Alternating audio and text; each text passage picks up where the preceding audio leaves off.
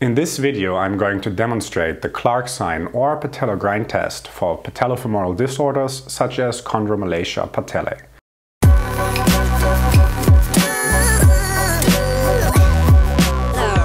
Hi and welcome back to Physiotutors. The Patellar Grind Test aims to identify pathological changes in retropatellar cartilage by exerting a compressive force to the patella. In 2012, Cook et al. Reviewed the literature on evidence regarding the test's diagnostic ability to detect patellofemoral disorders in patients with pain identified near the anterior aspect of the knee, and they found positive likelihood ratios between 0.9 up to 7.4 and negative likelihood ratios between 0.7 to 1.1. None of the studies demonstrated high methodological quality, which is why only a weak clinical value can be attributed to the test.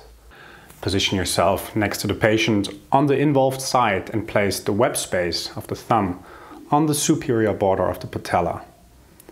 Then ask your patient to contract the quadriceps as if they were to extend the knee while you apply downward and inferior pressure on the patella.